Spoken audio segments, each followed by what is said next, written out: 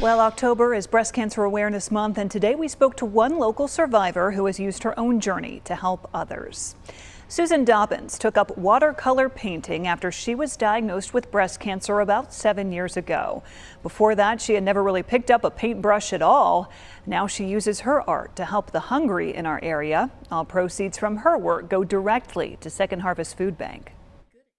Well, I was spending a lot of money on my art. And so one way to make me feel better about that is to have it go someplace else. And the food bank, everybody wants to give to the food bank, and the food bank is in such great need, and just feeding people in general is one of the basic things that we need to do for each other. Susan has been officially cancer-free for about 2 years now, and she continues to paint, and through her first 2 art shows has been able to raise more than $8,000 for Second Harvest Food Bank.